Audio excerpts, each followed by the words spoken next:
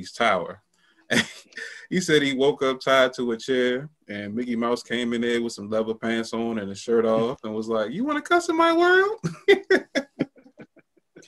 Just trying to torture him. That shit is dumb funny. Again, I saw Dave Chappelle live, right?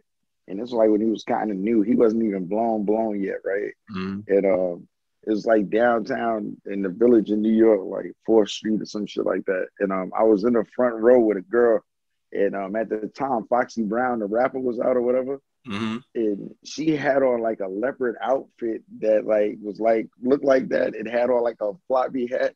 And this nigga roasted me, yo. He was like, and this nigga brought Foxy Brown with him. Shit. I was like, oh, yeah, nigga, Dave Chappelle roasted me and shit.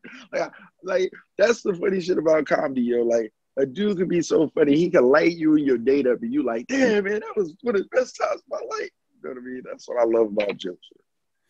You be in the hospitals. Go ahead. You be in a hospital, somebody make you laugh, it make you forget even while you're there. Like, you know what I mean?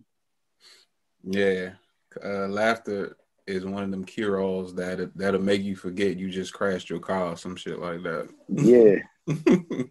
Yeah. I mean, of course you're gonna be pissed off, once the realization comes back, but at least for that moment, you was in total bliss. So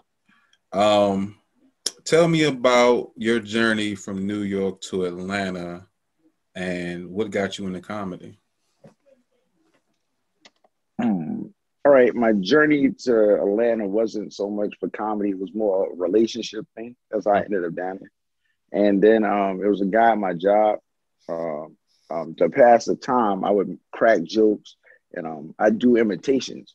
So I was doing an imitation of Obama, and he was like, yo, man, that shit is good, Joe. He was like, you need to do that shit like on stage for people or whatever.